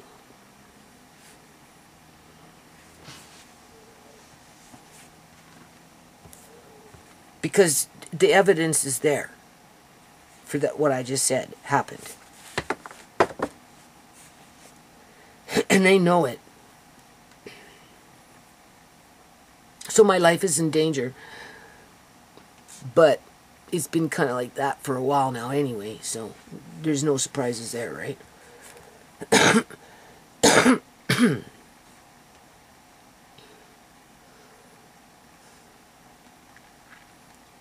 I should really keep my finger where I'm at when I'm reading. Uh, 193, on April 17th, at the courthouse, it was noted. Okay, so that social worker basically told me it didn't matter what I had on the 17th. The cops wouldn't take it as legitimate because I had already tampered the evidence by moving it. So if it ever went to court, it wouldn't be valid because there wasn't the proper handling of it. Right? 194. Judy thought that only the safe injection site could provide concrete answers regarding the truth as to whether those items were laced with fentanyl or not. 195. Judy also asked staff at the safe injection site many questions as to how fentanyl can be administered into a person's body. What were the reaction times to those various administrations, and many other general questions that nobody else within the government sector wanted to provide answers to. 196.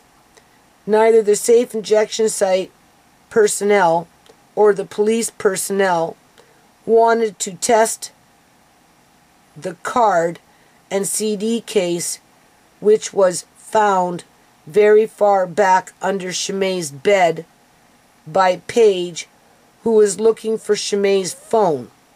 Both items have a slight white powder on them, but Judy was told it was not enough for testing. Well, it doesn't matter, because I already got little Snapchats. Not, well, I suppose they're Snapchats, but you know, those little short things that people make with their cell phones with Julian snorting coke, right? Because Shimei was collecting the evidence that if it ever had to go to fucking court, she had it. No, Your Honor, right here, there he is. He's snorting the coke, can't you see? Just saying. So that was his paraphernalia. Whatever. He tried to get my daughter to do drugs with him. She probably did. Right? She wouldn't be the first young person to experiment with drugs, but it didn't give anybody the right to fucking murder her, and it sure in hell doesn't give cops or anyone in a position of authority to try and cover up murder so they can profiteer off that murder. En masse. More than one murder. It's like an addiction with them. The more bodies, the more money they make. Or maybe they get a better credit score. Who knows? Or maybe they're just programmed to be that way. Right? In terms of those skinwalkers. April 20th of 2018, Judy goes to local Surrey RCMP detachment because the needle exchange sent me straight to the detachment. 197. Once leaving the safe injection site, Judy then went to drop off Julian's flip phone, which was his drug phone that he left on top of that wall unit that he hid behind after he moved Shimei's dead body. And Marcaine gave it to Tisha, and when Tisha opened it, it sprung to action with everybody putting their orders in for dope. Tisha couldn't believe it, how it blew up with orders for people to, ordering for dope, right? Just saying. That was in her possession because Marcaine, there you go, had found it on a dresser in the living room on April 11, 2018, the day Shimei was injured. So he stole Shimei's phone and left his drug phone behind. And he was probably looking for it when he came back and put Shimei's phone back in the bedroom the next day. And he was probably running around looking for his drug phone. But I already had it by that time. But I didn't open it, you see, because I don't know how to use a cell phone. But when Tisha flipped it open and got it to turn on. Oh yeah, just call after call after call wanting to buy drugs. What a sick world we live in. 198. Marcaine had given Tisha the phone initially, but it fell out of her pocket. Oh yeah, I remember this. When she was in her boyfriend's car, and a couple of days later, that is when Alex found it under his car seat. Tisha confirmed where it had come from when Alex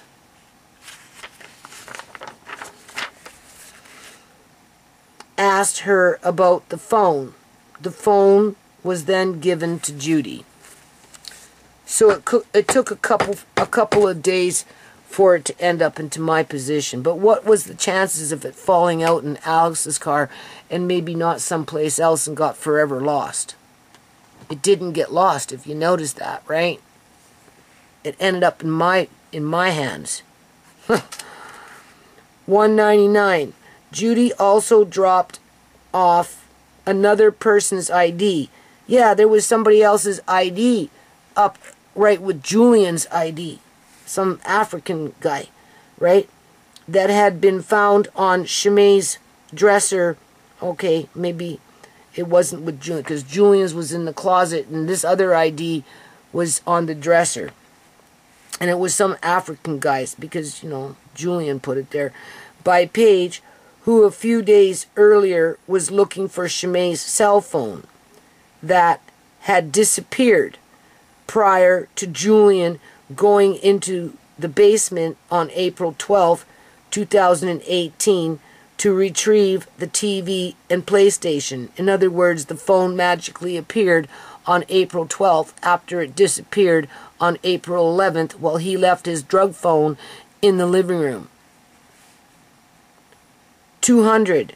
Judy provided a statement to the police, but because she had the pot and baggie tested for fentanyl at the safe injection site, that evidence was considered to be destroyed by the RCMP officer, but that social worker from MCFD had already warned me on the 17th that as soon as I moved it from its original location, that's the answer I would have gotten back from them if I would have taken it to them without me going to the safe injection site first. It wouldn't have mattered. It would have been still the same response.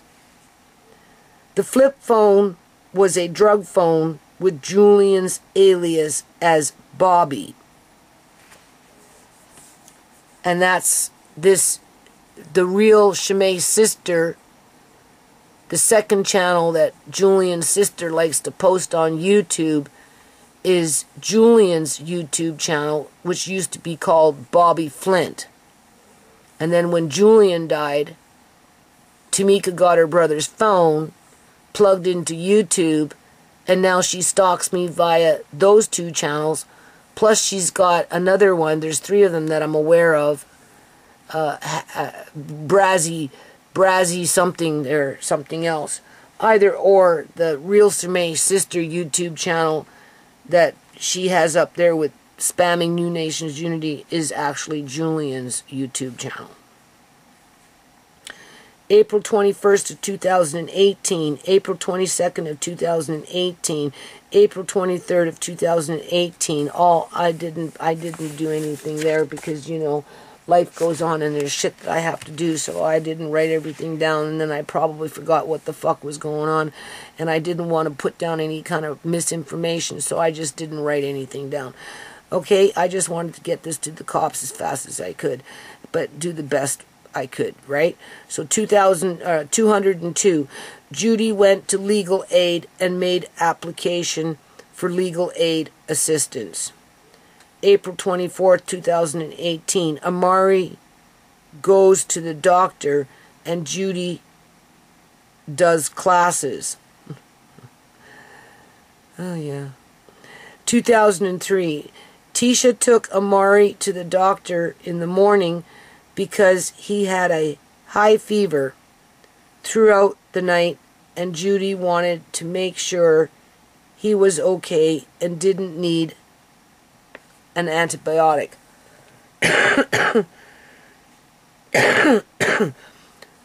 2004, doctor wrote a note for MCFD and the judge to confirm it was best for Amari to not travel with an upper respiratory infection due to a virus. Because you have to remember now, they're demanding to pick him up all the time now, right? And they want me to drop him off or pick him up. They're like, right? 205, this is on the 24th, right? 205, Tisha contacted MCFD to inform them that it was better for Amari to stay home and not be subjected to a visit, and tried to email a copy of the doctor's note to confirm. 206, Judy went to the Surrey Provincial Courthouse to meet with a family justice counselor in the afternoon. Because now it's like I went through with Andre. They had me taking parenting classes and doing criminal to see if I had a criminal record, right? Those kind of things, right? 2007, Judy went to the parents after separation class in the evening, right? April 25th, 2018, please come to the house to have consent form signed. Remember I told you they came, I guess it was around the 25th here at this time, because that's what I got listed, and they wanted me to sign something that they had post-dated because whatever happened at the hospital wasn't done correctly. But I wasn't going to argue. We were outside. I had to check on them.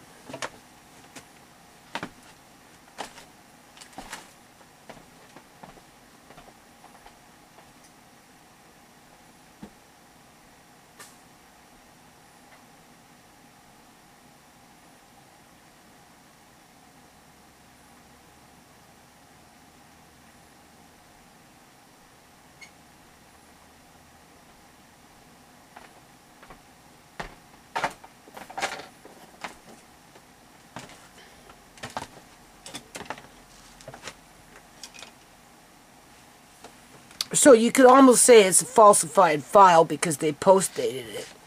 They backdated it. Because whatever was signed or not signed at the hospital should have been signed at the time that it was dated for. But I wasn't there to sign it. And then they finally brought it to me on the 25th because they were cleaning up their files. Okay? 208. Constable Schmidt came to the house when Judy was working in the yard to have Judy sign a consent form for the police to have access to Shimei's medical records. He told Judy not to date it, as he would put in the date for her. Why? Why? What was that all about? Right? Right? Because you have to remember now, I've been fighting for days to get an investigation. So here, finally, they can get her medical files, but they're not going to put a fucking date on it as I'm signing it. Right? Because they put their own date on it. And, of course, I was outside, so it wasn't like I could get a photocopy. I should have got a photocopy, but, you don't live your life on being paranoid all the time, right? 2009. Constable Schmidt brought to Judy's attention that the consent form we're almost done now. We're on page 25. That Tisha had signed at the hospital the day Shimei was admitted was not valid because she was not considered to be the next of kin. That is Tisha and Shimei are sisters. So how the heck could that not be valid? The doctor phoned me. Tisha was there when the doctor was talking to me on the phone. Okay? Like, that doesn't make any sense. But anyway, 210. He mentioned that detectives were taking over the case, and he advised Judy that the coroner was going to call her.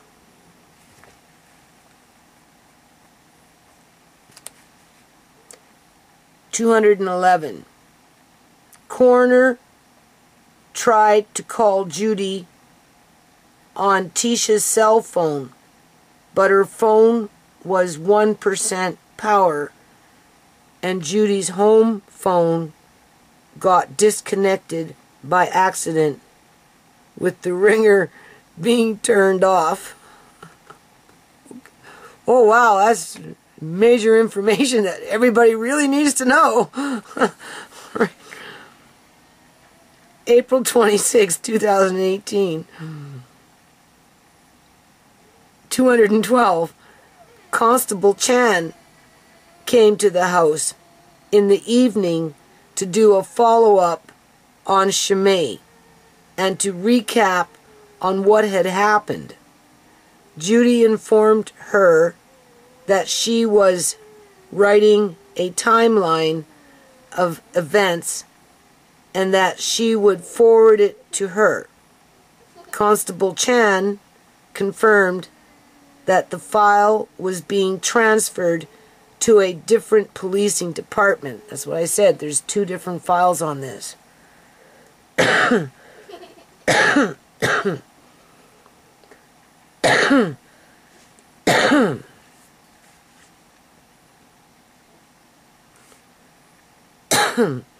April 27, 2018.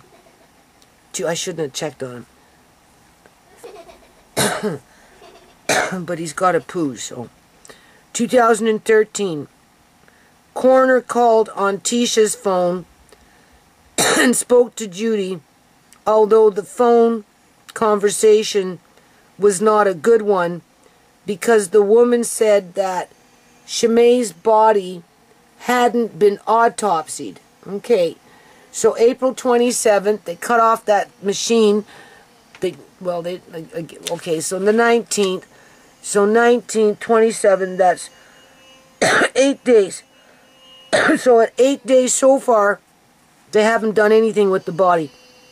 Okay, the phone conversation was not a good one because the woman said that Shimei's body, stop it, Amari, that Shimei's body hadn't been autopsied and that there wasn't going to be an autopsy because Shimei died of fentanyl.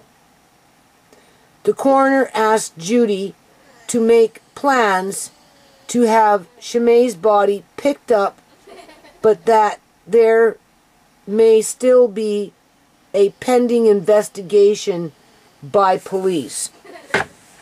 Because you know I'm fighting for an investigation here, right?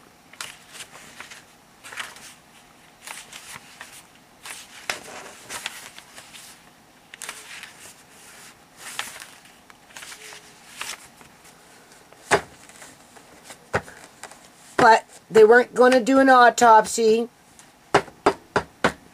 because they felt that fentanyl was the reason why she died, and therefore, right? Okay.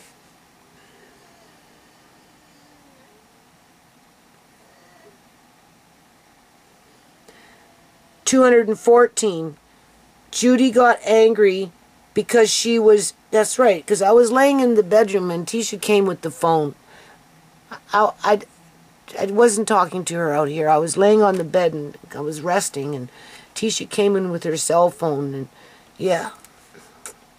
Anyway, Judy got angry because she was surprised that Shimei had not had an autopsy done on her body, and that the doctor and nurses at the Surrey Memorial Hospital lied to her and her family. because I signed for the paper, at least a hospital autopsy, right? Couldn't get the forensic autopsy done by the cops, but I did sign for a hospital autopsy, to which I'm looking for that piece of paper, right? Anyway, 215. For some reason, there was lack of communication to where the coroner accused. Now I've got the coroner attacking me. If it's not the nurse and the social workers and the police, now it's the coroner. As MCFD is doing what they're doing with their, well, you know, maybe she was celebrating at 8 o'clock in the morning. Did you ever stop to think about that? Yeah, okay. Right.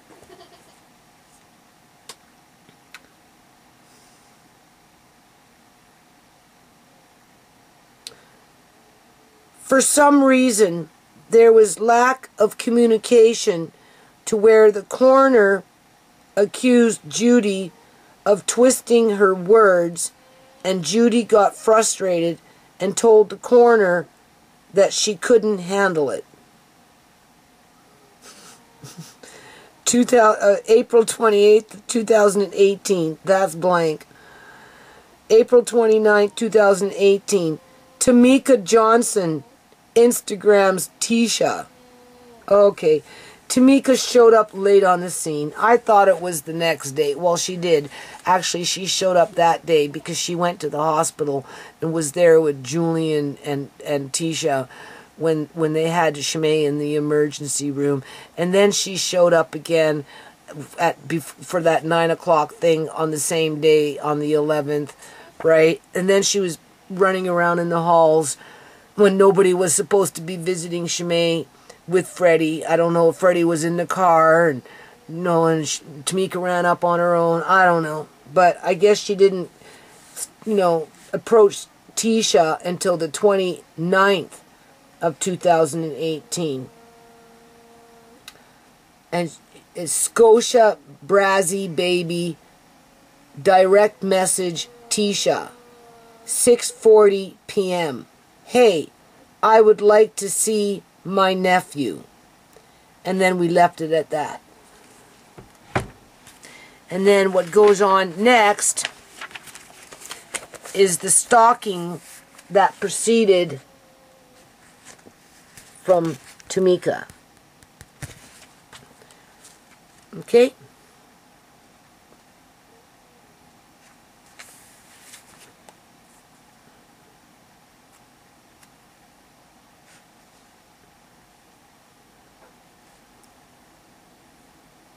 Tasty Bonnie, right here. Right there. See? With her long ass post. Right? And then it goes on.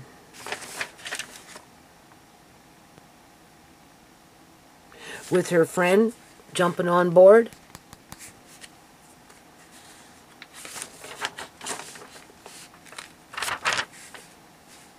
That was Facebook. This is Facebook.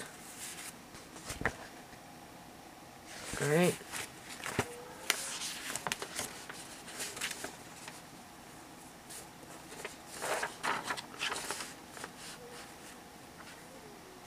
Yeah.